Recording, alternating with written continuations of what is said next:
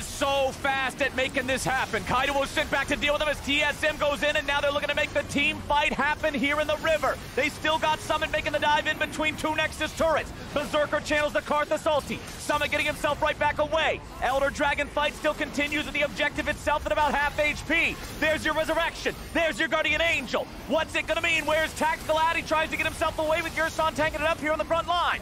Summit makes his way into the fight now. Yurson Summit has found the angle, but Summit has not found the kill until now. He will crush Tactical. He will follow on Despika. And Cloud9 has made their way through this game and in to the TSM base.